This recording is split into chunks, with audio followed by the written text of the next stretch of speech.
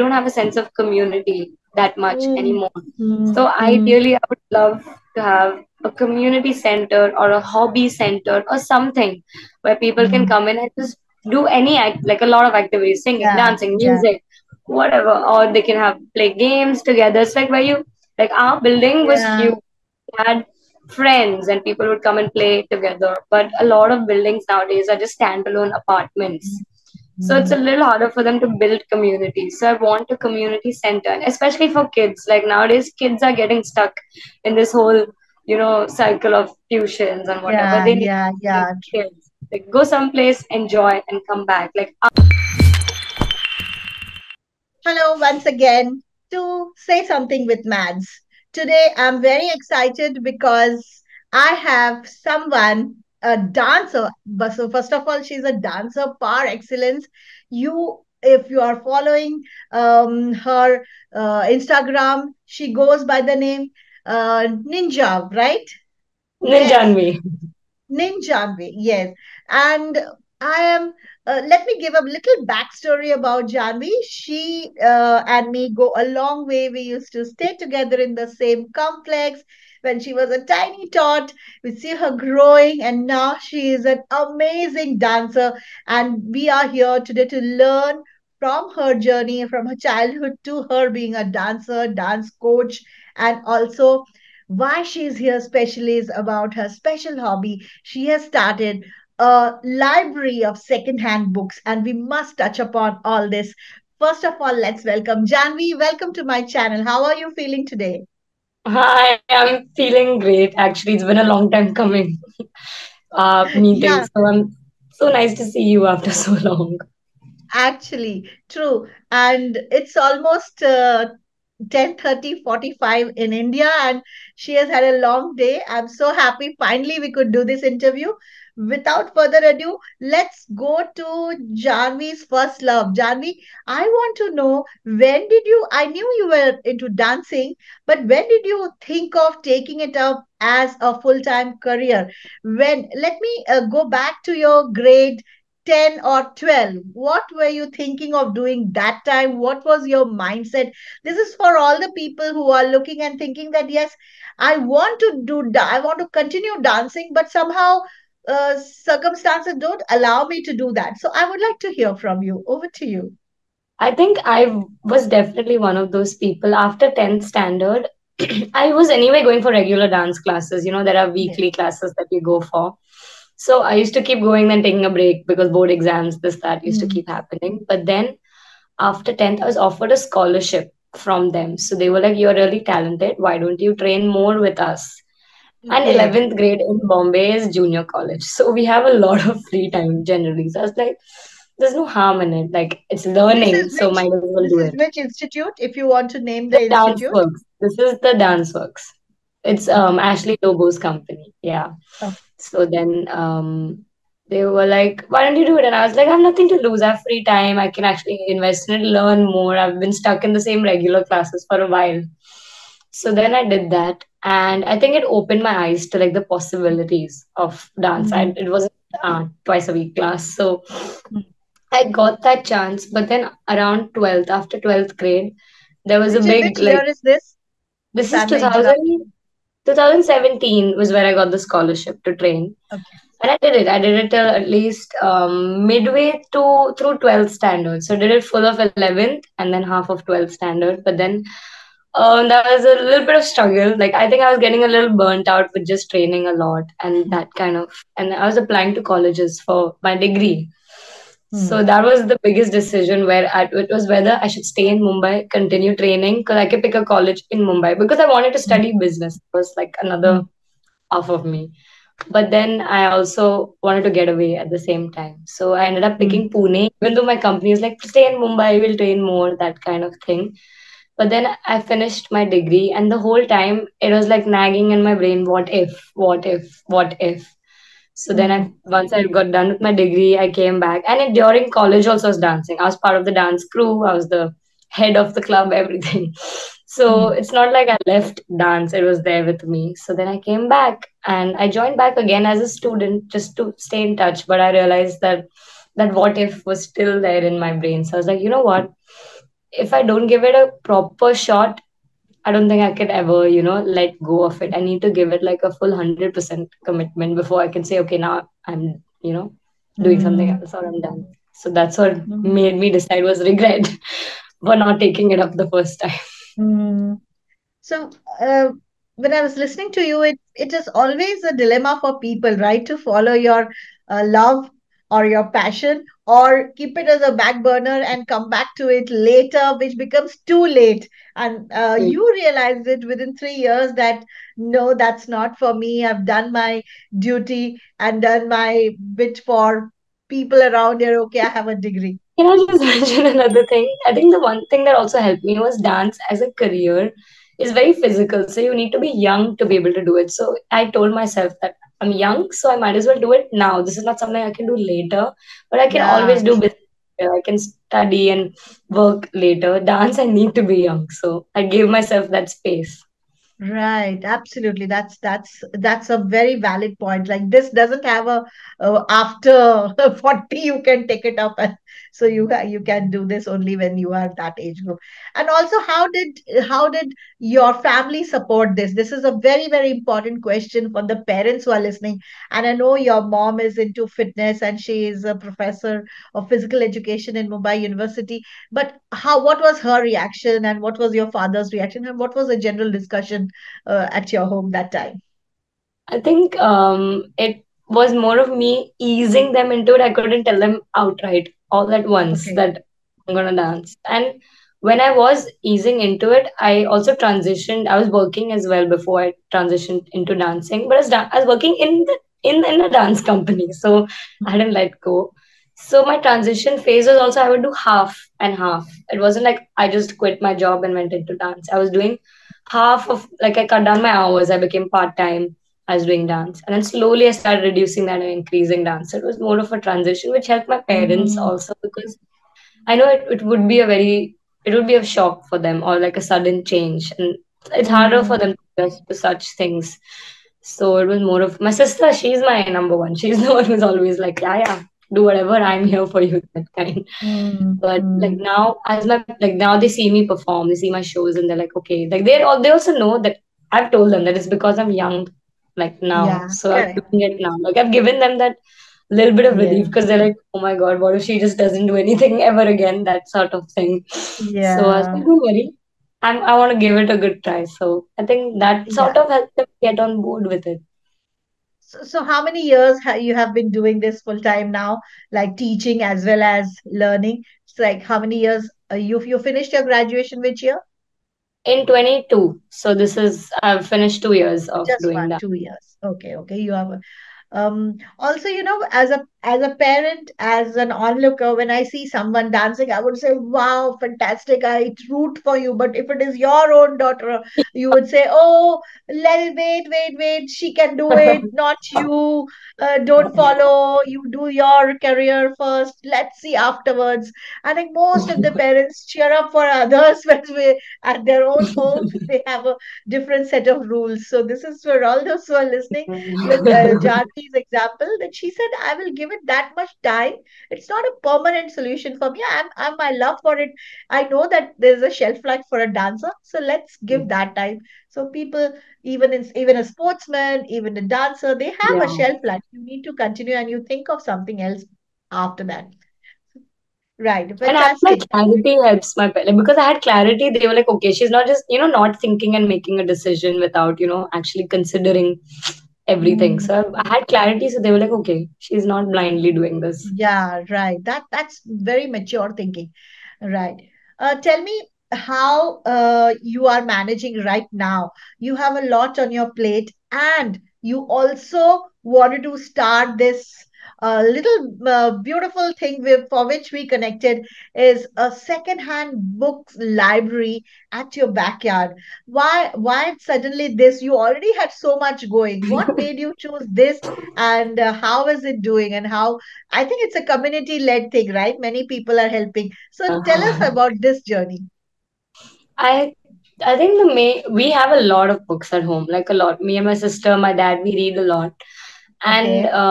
I keep like I like to have books, not just borrow them and give it back like normal libraries. That's why we have a huge collection. And Lot I of wish I could read more, but we don't have a library culture in like our mm, community. You can just go and like mm. be like, oh, I'm part of a library, let me go read. Like how it was in school. In school, you had a library, you Earlier could it go. was, yeah. You could, Mm, yeah, but we don't have that once you get out of school, which was kind of sad. And I miss that. And I kept telling my sister, you should start a library. I don't know why. I think I was just putting it on her for no reason. And I'm like, why am I telling her I can do it? So, and then I realized that obviously, like to have a library, you need books, but a lot of like I don't want to go and buy and get books because a lot of people like me own a lot of books, and we don't have space in our houses for them, or we don't read them anymore, something like that. So there are a lot of people who have books that they don't know what to do with, or they would like to, keep it somewhere else. So I reached out to a few people. There's a whole women's network in Kalina, that network, and a lot of like mothers came through. Like the kids have gone to university, so they have all of their books, like those kind of ones. So they reached out, and I got a lot of donations. So then I was like, okay, this is something. It's not just I mm. have There this is a problem, or like mm. I have these books. Everyone has it. So that's what got it flowing at least. And then I was like, okay, let's do this. So Janvi, since you've started this second-hand book library, what do you see about the reading habits of the youth today? So do you see it increasing, or you think these libraries are going to help them come back to the books? I think around the pandemic, everything became super digital. So people were on their phones a lot. We needed to connect. But as the pandemic went out, suddenly everyone got into a mode of self-care. I need to, look after myself, build good habits, those kind of things, like a new start. So Mm, suddenly a lot of my friends, people around me were saying, I need to start reading. And they'll ask me because they don't have any other person who reads and they don't know how to start. They don't know what to read, how to start reading. So they come to me, and I got that a lot from people around me. You see it on okay. Instagram, like, I need to read. So now I think there's a sudden, like, small movement of like the youth suddenly getting into trying to read, or at least making some sort of Mm, connection with like good habits, building a new kind of, and especially around like the start of a year and when there's like something New Year's habits, mm, that kind of resolution. So now there is like a small need for it because they can't access it even if they want to do it. So there mm, is the gap. right. And also, they don't know whether they are going to invest that much money in buying the book, which when they Yeah. might not read at all beyond 10 pages. So might as well these libraries at least something in hand, and get them started. I think that's the most important message you can give, to bring back. For us, we didn't have social media, so we grew up on books. But for people to wean away from social media towards book is going to be a difficult thing, because the attention span has reduced like anything. But I think this is really going to help. So how do you see that, it doing it single handedly, or you have people around you who are helping? And how did you categorize the books for specially facilitating for the youth? So I have two of my friends. My family helps me, one because it's in our backyard. But also I have two of my friends from And Golden what are Square the helping timings me. of the library? The library it was every Saturday, 4 p.m. to 6 p.m. once a week. So it's Okay. only for those 2 hours. Now we're shifting it towards to Thursdays. Okay. Same timing, 4 to 6, but on Thursdays because over here on Saturdays, every alternate Saturday is a holiday and a working day. So a lot of the university students were like, they approached us and they're like, we don't come on alternate Saturdays. So can you keep it on a week? Okay. We were like, okay, we can try that because they wanted to come every week instead of once in 2 weeks. Wow. So, yeah. And I have Simran and Ronan from Golden Square helping me. So like, Yes. Yeah, I know them. Simran was helping me since the start. Like I told her about it and she thought it was a great idea. And I needed someone to help me with donations for the books. Ronan sort of got dragged into it because he came, like, he doesn't read at all. But he came and he just like, there's no one doing your marketing, like, I'll do it. I'm free. I'm like done with my final semester. So we sort of Okay. hosted. Right. How nice to have friends around doing that. But I Yeah. hope, and I would love to visit it once I come there anytime, and especially since it's in the university area, so there'll be a lot of people who might come and pick up those books, which will be very, very easy for them to access. So people don't want to Yeah. go travel to go to libraries. That area, our area, doesn't have any libraries as such. So I think Yeah. things it should grow. To Um, answer your question, you asked me how we categorize them. So, yes. the main categorization is the type of book, as in fiction, non-fiction, kids section, um, plays and poems. We had a few donations of that as well. Within that, we go alphabetically with the author's name, not the name of. Okay. We have similar authors together. So that's how we So used to do it. do you have a library card and how much you charge for the books? So a library card, we do it online. So once they join the library, we make a digital library card.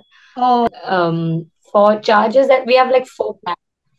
We have four plans based on the person. If they want to borrow one book a week, two books a week, it depends on that. If it's just one book a week and they want to have a membership for just 1 month, it's like 150 rupees. If they want to have okay. the same membership for 3 months, then it's just 300. So that's same. If you want two books per week, then it's 250 for a month and it's 600 for 3 months. So it's very minimal. Okay. So everyone can actually do it. Yeah, actually, that's amazing. To give the flexibility is also important. Yeah, Janvi, as a dancer, I'm interested to know how you keep your physical fitness as well as mental fitness up the peak performance all the time. I mean, it's a very, very taxing and to the body as well as the mind because you are managing your work as well as a dancer. Tell us how you balance this and what is your routine from morning till the end, till the night. So physically, I think most of our training, we train from 9 a.m. to 3 p.m. almost every day. So that takes care of my physical fitness, more or less. Okay. I do work outside of it, like on off days, I do a lot of workouts because you have to build muscle, not just, Yes. do dance workouts. So I do work on my arms. Mental health is a little harder because you need time and space to do it.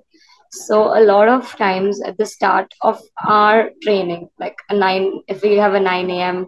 class like ballet, usually before that we have something which is meditation related or Mm, you know small for 15 minutes. So that usually is part of our schedule because like our company is sort of aware of the importance of mental health and mm, state of mind mm, before you start. So we do mm, have mm, meditation or something of that form in the mm, starting of the day. Sometimes when I've had a very overwhelming day, I have an app, a meditation app. So I use that at night when it's like a very overwhelming day and I need to have an outlet. mm, I use mm. that app. It is super helpful because it gives you 2 minute meditations, 5 minutes. So it's like not too Okay, long. okay. Not too long. Yeah. Yeah, that's a very pertinent point that you don't have to block half an hour for meditation, which is not possible for young people. So, these small meditations, just a breathing techniques, just to calm yourself helps. I also wanted to ask you about your diet. So, as a dancer, what you eat to keep up that high level of intensity of energy? Just as a layman, I would love to know your diet and the kind of yeah the breaks which you take. What kind? Right? Take us through it in detail for people to know that how a dancers retain their body. You can't put on weight, and you are high intensity workouts. Yes. What do you start your day So, with? yeah, definitely. We have to maintain how we look for sure with muscles. We have to build that as well. So, we have to be careful how we eat. But a lot of new dancers don't realize that we suddenly, if you're just starting training, your body goes through a huge physical drain. So you need Mm, to put in calories. You have to have a lot of carbs, which a lot of dancers mm, avoid because of image mm, issues. So that's actually not good for the industry. But you have to put in a lot of carbs because that is what burns first. If you don't have okay. carbs in your body, then you start burning proteins, which is what you need in your body. So a lot Mm, of dancers don't realize that. So in the morning, whatever breakfast, carbs. My breakfast usually carbs, like there'll be some bread thing, a dosa thing, idli thing. something like that. Super, Something substantial, all home, which is, yeah, yeah, home cooked. Hmm. home cooked, everything home cooked. Then we get a lunch break. Around that time, I eat boiled eggs for protein. So I'll have 2 to 3 boiled eggs along with. I do rice, but a lot of people do roti sabzi. But me personally, my metabolic rate is very high, which means I burn calories faster than others. So you have to adjust your diet based on your metabolism. Someone's metabolism is low, so they don't really need that much carbs because they don't burn it that fast. I need to eat rice again, like lunch also I have a lot of it, and then after that it gets slow because then during the day goes on where I'm dancing a lot, so that's when all my energy starts going away. And at the end of the day you need to have good recovery, so you have to have like a lot of vegetables, vitamins and minerals, those kind of things. I'm giving mainly vegetarian diet because a lot of people are vegetarian here. I mean, I can eat non-veg, but I don't like to eat it because it digests slowly. So Hmm. I don't prefer eating it. But yeah, towards the end of the day, you don't eat as much because you need your body to slow down. So you eat a little lesser, eat fruits, lots of fruits. Electrolytes is also underestimated. A lot of people think drinking water is enough, but we lose a lot of electrolytes and salt during the day. So instead of energy drink, it's better to Hmm. have electrolytes or like ORS or something like that instead of Hmm. energy. So that's sugar and Hmm. caffeine. So Hmm. that's the big diet thing. So even for you mean to say for everybody speaks about eating less after the sunset, go down slow on eating. So you think that works for you also? Even then, when you are working hard towards the end of the day, you have more classes, I practice, etc. So then still you eat less for dinner and more So for your lunch, right? yeah, my lunch is the most. A lot of people have breakfast as the most, but my lunch is the most because um, the way my schedule is, I start my day with dance as well, and I end my day with dance. So if Hmm. I eat too heavy in the morning, I won't be able to use my body. Hmm. Hmm. So Hmm. lunch is where I have my energy, Hmm. substance eating kind of thing. Hmm. Dinner, what happens is during the day, especially towards the end of the day, there's a lot of adrenaline that is built up. So that adrenaline doesn't allow me to eat too much as well because when you're high on adrenaline, Hmm. you suddenly your body can't hold it in. Like you end up um it's harder to keep food in. Like when you have excitement or fear or something. Warm water helps a lot at the end of the day or like during the day if you're drinking water. Warm water helps because we have a tendency to fall sick because of how intense our work is. So that helps somehow. I don't know. For the past few months, I've been doing it and it's really helped with Hmm. how it's helped. But it has helped So me. whole day you drink warm water throughout the day. I drink it when I'm at home because if I take a water Yeah, bottle, it's not otherwise. warm. So at home, I try to always drink warm water. Oh, that's amazing. That's a nice tip. Tell me one more thing which I wanted to ask you is what is the biggest misconception about people joining dance as a profession? Why do people feel that, okay, it is not a profession, it could be just a hobby? So, how difficult it is to convert this hobby into a profession, which you could transcend that many people may not. They might just want to keep it as a hobby. How difficult it is to balance this for people who are also aspiring to do something like this. I think the biggest misconception is, especially now in the world of reels and TikToks, is that it's easy. As in, like, that's the Ah, biggest problem that even we face in the industry when we work with people not from the industry. It's like, it's so easy. Why don't you just do this? I'm like, no, it takes a lot of hours that goes into it. We train our bodies a lot. Like, example, we're doing an annual day. A lot of times we get from the teachers like it's so easy, why the kids only doing 2 minutes, why they not like this, why they not. I'm like, you try, why don't you try teaching them? It is very hard. Dance is not something that oh, they can't mm, sing or act, take care of the leftover people do dance, that's also a talent. mm, So I think mm, that is the biggest misconception, that it's easier or something. That it's mm. actually a little, it's very hard because 100% of your body goes into it. I'm sure, I'm sure. And people only see the few who are making reels and all because there are so many who are still trying to make it with their hard work and real. And also tell me, to be on social media is very important, right? for dancers or for any creative people, because you have to reach people to know who you are. So how often you do this reels, and does that, is there a pattern in your reels, or you do it when you have time? How do you handle your Instagram? So I had built a habit when, again, this is like when I was doing my board exams, I took a break from dancing, but I didn't want to lose touch. So I told myself that I would try to do one dance video per month. And Okay. I kept my Instagram accountable that I will post on Instagram once a month. So it's not like for myself I can get away with it. So I kept that up for a year. It worked pretty well. So I was still in touch. Like I, even though I was doing it like, end of the month, like 30th of the month, I would end up doing it procrastinated. But I kept that up for a year. I kept it up for another year, and that really helped me, especially when we went super into lockdown. Because I started this habit before lockdown. So in the Okay. lockdown, I did that as well, and I think that is built into it now. Like now, maybe I'm not doing a lot of my own learning choreography and doing it because I do so many classes. Whatever I'm doing in the class, I decide, okay, I will.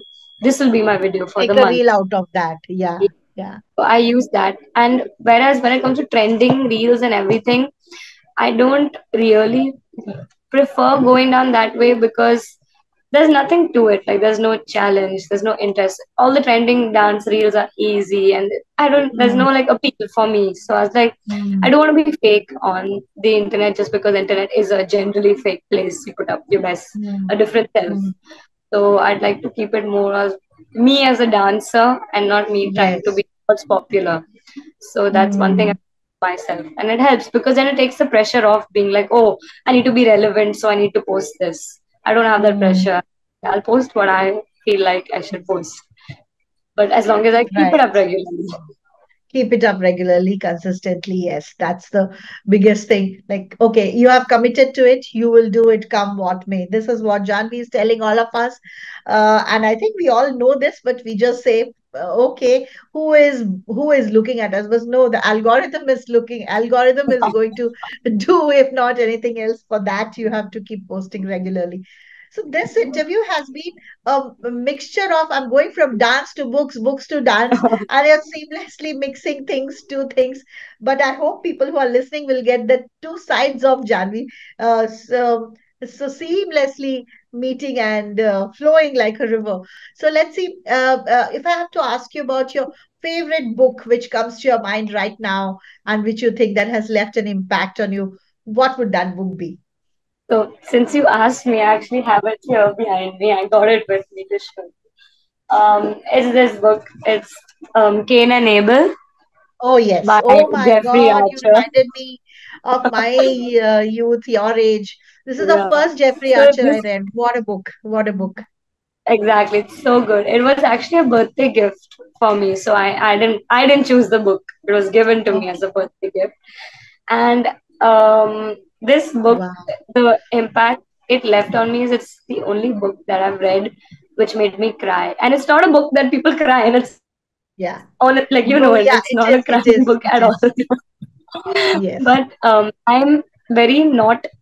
I don't get affected by emotions in a book, so I don't cry. Like people die, I'm like, okay, I read it. Like my sister cries all the time. People around me cry, but this book made me cry because I think I felt a lot of those characters with because this goes a lot into like it's obviously Cain versus Abel, like how they're perfect matches of each other, how they push each other to like hit their potential, but they're not friends. But like they're so ambitious and like how they grow, like themselves, like and their empire around them, just for like the end to be so like bitter. Yeah. Where Yeah. I don't know, I'm giving I know. spoilers I about the know. book, but No, no, uh, please. I think this is one of the classic books. And that, yeah, and I'm post a that, I business read kid. almost all Jeffrey Archer after that. I agree. I There's also read all of this. this So, so good. This. and I think I'm also a business kid at heart. And this guy, I mean, Yes. like in this, it is a Yes. super business environment that Correct. they are in. So I think that also hit me more directly.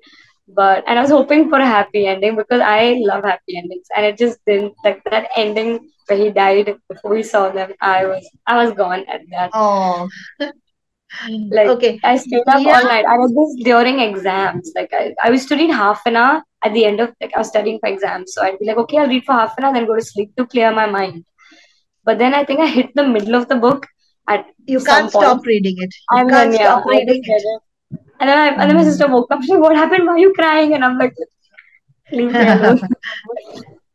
So yeah. Oh, yeah, that reminds me that I have not read fiction for a long period of time. I think I go back to fiction because there are too many of self-help books I've read, mental health and principles of psychology, of influencing, Fiction's so a many, good so many. escape But from that. yeah, this is something which I should get back to. Janvi, this is one uh, section when you get to ask me a question. Do you have a question for me? Go ahead, shoot. So I wanted to ask you one, two. I have actually two questions. They're both are half questions. So one is if you had to name my library, it's called the Sun Library. But if you had the chance to name it, like rename it, what would you name it? Oh my God, that's a tough one. Rename it. Rename it. Okay, the Sun Library. Yeah. It comes from my surname. My surname is Kadiravan, which means sun. And it's an outdoor Okay, library, that's so it's the always one. in sunlight. So it like That's works the well together. connection. Yeah. But we're No, going to monsoon, so I don't know how Sun Library is going to work in monsoon. So I need a new. Sunshine, Sun Library. Nothing comes to my mind as such. Mm, Okay, yeah, maybe not what my library. If you had to name your what library, what would you name it? my library? Okay. Hmm. One word is difficult. I always think in lines. So I think my channel itself is called Say Something with Mad. So I will say read something with Mads. Oh, that's actually really nice. Yeah. So I had a second yeah. question. Not a library, but did you have like if you had a similar, you know, like maybe not a childhood thing, but something that was in your childhood that's not around anymore, like libraries that we had. What would you bring back if you could? Okay, memory. What would I do if I had to bring back? Oh yeah, definitely. Those street games we used to play. The pitok, the what is it called? Lagori. Agori. Yes, and Yes. there's lot of one, two, three, wo hopscotch, whatever we Hopscotch. say. Yes, those were all the time we used to bring those things and throw and one, two, three, four, five, six whole year round we'll play. And our favorite, these were our favorite games. I would bring them in the life of children. I mean, so much joy, no money invested by parents, nothing, but you just play. Of course, we had a long hour. Like we would play from till this parents called us 8 o'clock time Yeah. because we had other TV, nothing. So we would play. So I think those games are something I'm very nostalgic. I didn't see my son play it at all. No outdoor games. They would go from tennis to all those academies, which I Hmm. think is such a waste of time. Play outdoor and enjoy. So yeah, that's something which I want to bring back. That's not amazing question. Uh, yeah, this is I like this too. Both of them made me think. I think more than any questions which I faced, these are the two questions that made me really think. Thank you for bringing this. Thanks a lot.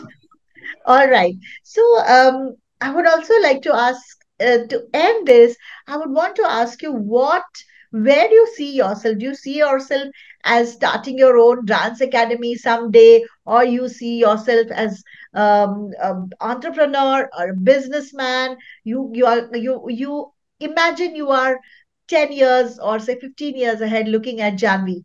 What would you be doing? See, everything may not come true, but what is your vision for future? I mean, you said it actually. It's more of a combo of what you said. So, dance and like reading, library, community, everything. I think Yeah. it is very. We don't have it anymore. We don't have a sense of community that much Mm, anymore. So mm, mm, ideally, I would love to have a community center or a hobby center or something where people can mm. come in and just do any act, like a lot of activities, singing, Yeah, dancing, yeah. music, whatever, or they can have play games together. It's like where you Like our building was Yeah, huge, had friends and people would come and play together. But a lot of buildings nowadays are just standalone apartments. So it's a little harder for them to build communities. So I want a community center, and especially for kids. Like nowadays, kids are getting stuck in this whole, cycle of tuitions and whatever. yeah, They need yeah, some yeah. kids. Like go someplace, enjoy, and come back. Like art and craft, something like that. So having a whole community center for people to just be part of, and they can Wow. come and all that. That's ideally what I want to Yeah, do. Janvi, this is awesome. I think I'm getting attracted to it myself. I mean, I have a vision of starting a cafe, but with people who are elderly people who will serve them. They will be employed, they will talk, and with them, the children come and play. So it would serve as a purpose two in one. There's Like actually it something becomes, similar I thought of. Maybe, like people are part of the community, they can do like a session where the older generation teaches some skill to the younger generation that's yes, lost, yes, and the other indeed. way around. Like an exchange where the younger people teach like a digital thing to the older people. So like Exactly. Let's get on with this when you yeah. are done with your dancing. I'm all for this. We will make it Right. happen one day, probably. I think you're very, very close to my idea. Thank you so much for sharing this powerful ending. Like your vision is so powerful. And I wish you all the best, Janvi, in whatever you take. You are such a good soul and you're a pure heart. And it's a pleasure to have you talk to you throughout with various topics. And I hope my listeners have a lot of takeaway. Especially, I am so happy that she gave her diet plan, how a young dancer should eat. And eating is so important for any professional who are whether athlete or dancers, or for that matter, for any profession, but more so for them. So please follow this and let me know how you enjoyed this interview. I had a blast. I hope Janvi enjoyed it too. Thank you Thank so you much, so Janvi. much for having me. It was really nice seeing you.